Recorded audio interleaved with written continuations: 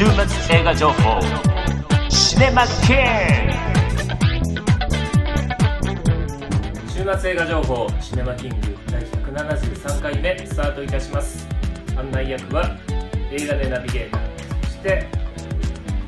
シネマクロスメディア C2 発行の川本朗がお届けします。今回は7月19日金曜日、そして7月20日土曜日、合わせて9作品以上紹介していきます。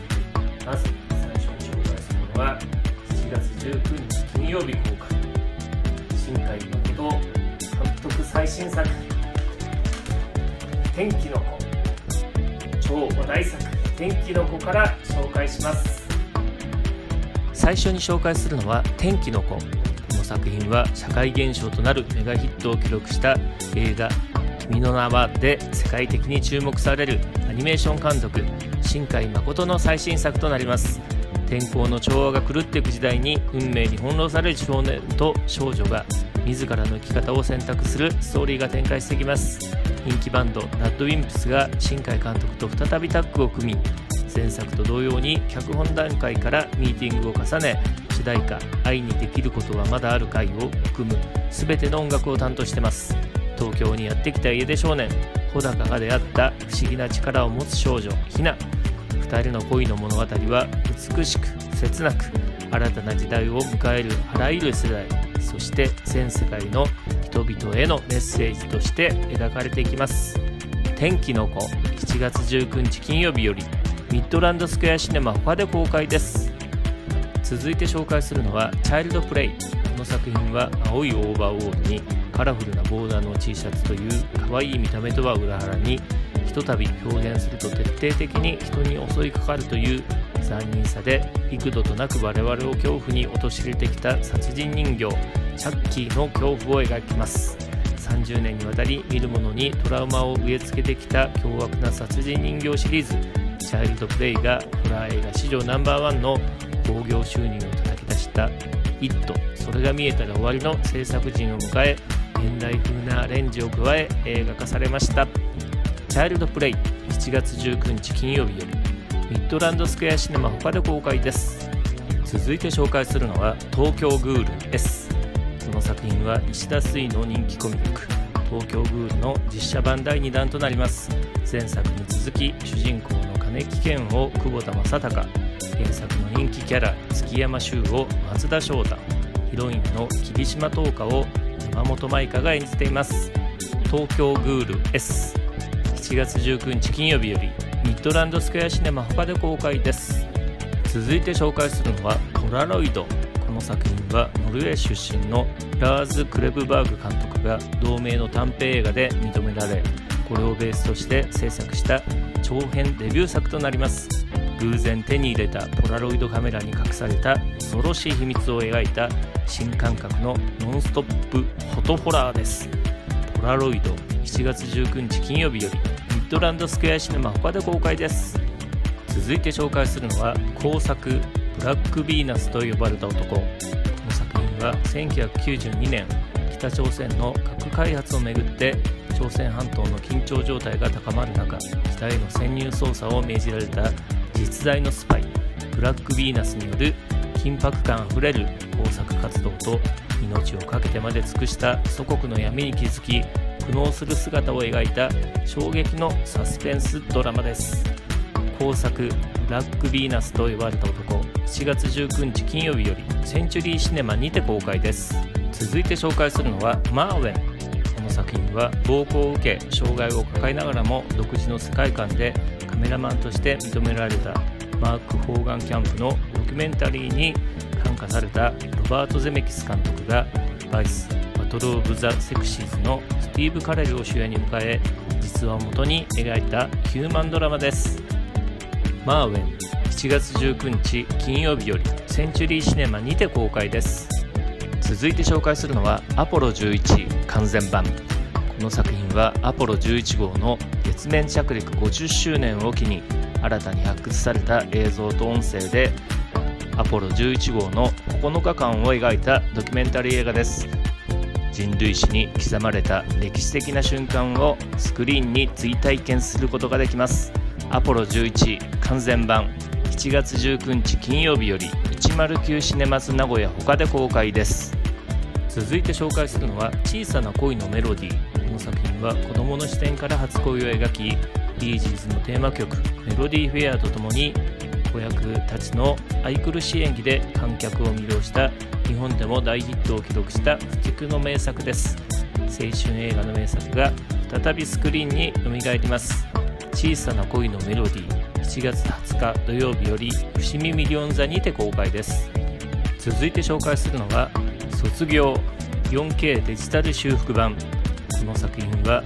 ダスティン・ホフマンを一躍スターにした出世作です。将来への不安を抱えるエリート青年のベンジャミンが父親の共同経営者の妻であるロビンソン夫人と不倫の末、その娘エレインと恋に落ちる様を描いてきます。青春映画の名作が再びスクリーンによみがえります。卒業 4K デジタル修復版、7月20日土曜日より伏見ミリオン座にて公開です。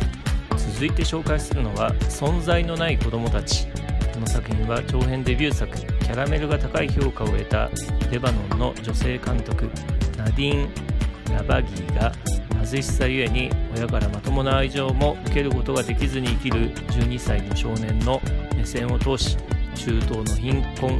移民問題をあぶり出した人間ドラマです。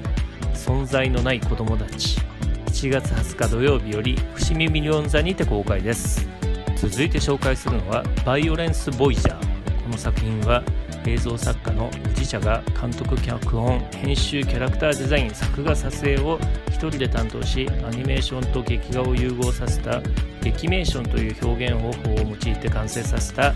異色の長編アニメです。バイオレンス・ボイジャー、7月20日土曜より伏見ミリオン座にて公開です。続いて紹介するのは鉄人王李登輝対話編。この作品は台湾民主化の父と呼ばれる台湾の政治家李登輝の精神の成長過程を実写ドラマとアニメーションを交えて描いたドキュメンタリー映画です。鉄人王